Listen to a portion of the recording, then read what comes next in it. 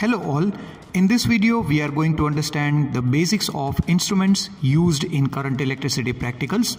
This is a very useful video for all science students from grade 8 onwards. This is a battery eliminator.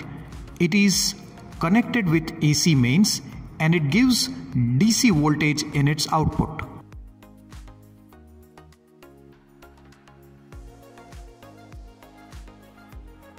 You can vary the knob settings and set the output DC voltage accordingly from 1.5 volts to maximum 12 volts.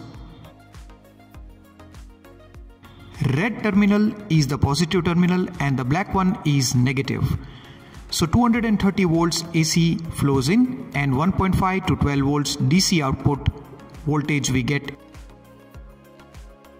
Ammeter, an instrument for measuring either alternating or direct current in amperes. This one measures direct current up to 1 ampere. Ammeter usually has a very low resistance and is always connected in series with the circuit. It is available in different ranges. Like if you want to measure very small amount of current, you can go for milliampere meters as well. Voltmeter, an instrument used for measuring the potential difference between any 2 points in an electrical circuit. It is always connected in parallel across the load. It usually has a high resistance so that it takes up negligible current from the circuit. This is galvanometer. Galvanometer is used to measure very small current of the order of microamperes or milliamperes. It can be converted into voltmeter and ammeter too. It is also used to find the direction of electric current in the circuit.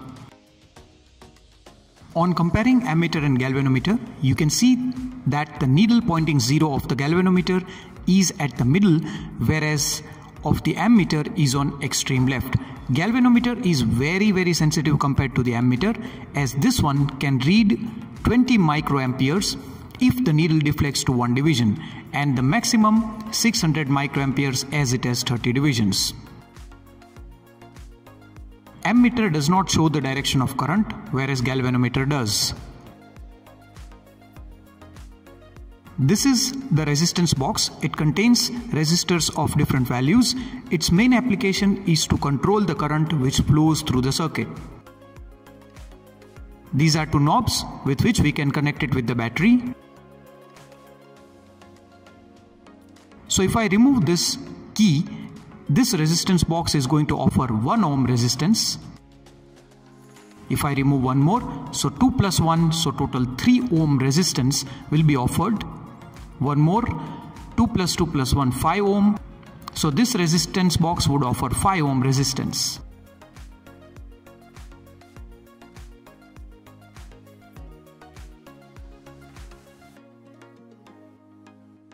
So if I remove this, all the keys, then it would maximum offer 210 ohm resistance, but I have to make sure that I don't have to remove the infinite one.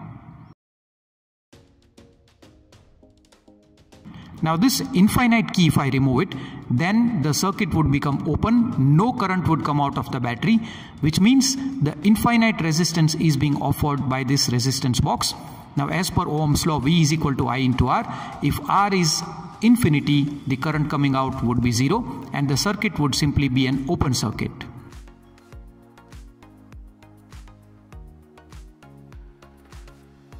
This is rheostat.